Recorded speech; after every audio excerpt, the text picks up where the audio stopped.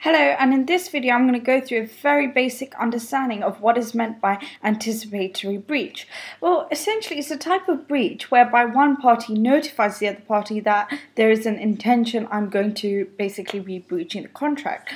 For example, in Rochester and De La Tour, I have a video on this. Essentially, it's an employment contract, and before the guy who signed the contract is about to start working there, the employers, they terminate the contract.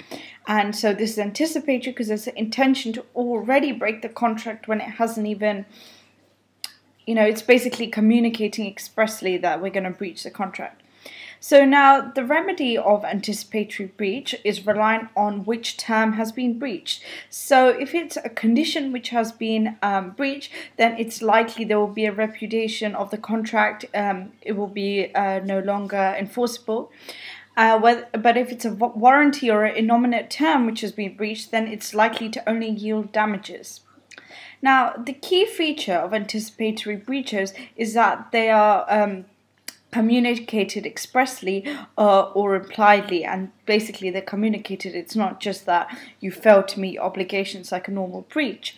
So by communicating to the innocent party, this is good because it leaves the innocent party the option to seek performance from elsewhere and reduce the liability for the party in breach. So therefore it's beneficial for both the parties. So this is a preferable type of breach if there is going to be a breach.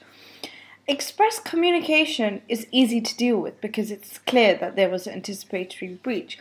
It's much more difficult with implied communication, and so the remedies and how implied communication work tend to be more fact sensitive. You look at the actions, you look at the intention. There's no it has to be written in writing. Like, for example, if we compare contract to property, with the different statutes, everything needs to be in writing. With contract, it's going to be more fact sensitive in this case.